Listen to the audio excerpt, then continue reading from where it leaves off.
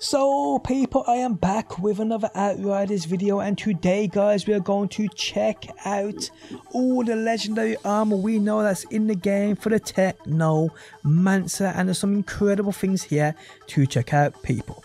How's it going guys? My name's DPJ, and if you enjoyed the video, leaving a like really helps out, and if you like what you see and want to see more Outriders on a daily basis, be sure to subscribe. So going into this game, being a Technomancer, you're probably wondering what's on offer in terms of a legendary armor pieces. Well, today we check out 20 in total with 4 5-piece legendary armor sets.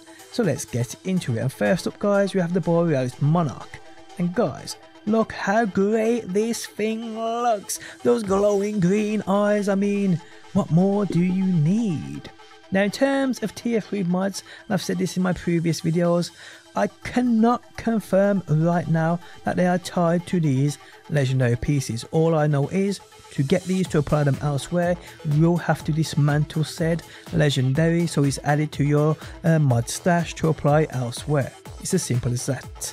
Okay, so this armor set, as well as every legendary armor set, you will get a bonus depending on if you're wearing 3 or more pieces. So a minimum of 3 pieces, you get this bonus.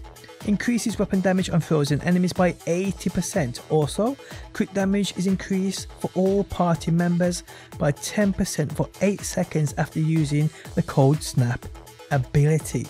Like, wow, absolutely incredible. Now in terms of tier 3 mods, we ain't going to go through them right now, but if you do want to pause the video to see what's on offer here with this armor set, you can be my guest and do so, and I hope it helps you out. Okay, so we're going to move on guys to the second set today, and it's called the Grim Inventor. Again, Technomancer, probably getting the best looking armor in the game. I mean, would you argue with that? I'm not sure. This is again absolutely amazing, like a skull cross, gas mask cross, emeralds. I don't even know what that is, but it's amazing either way. Okay, so it's a 3-piece bonus for wearing 3 or more pieces of this legendary set. It's called Grim Inventor. While Tool of Destruction is active, a confirmed hit with Pain Launcher refills 20% ammunition for both minigun and the RPG. This only happens once for each Tool of Destruction usage. I mean, haven't used the Technomancer yet. I know about this ability, a couple of my pals have used it, said it's real good. This could probably help you out. And if we do look at the mods on this armor set as well, there's a lot of it directed towards that Tool of Destruction, so pretty cool. Okay, so next up guys, we have the Plague Sour, I believe that's pronounced. Again, looking absolutely unreal. 3-piece bonus set here is called Plague Sour. Upon applying toxic status, gain 5% damage reduction for 5 seconds. Stacks up to 5 times. Wow!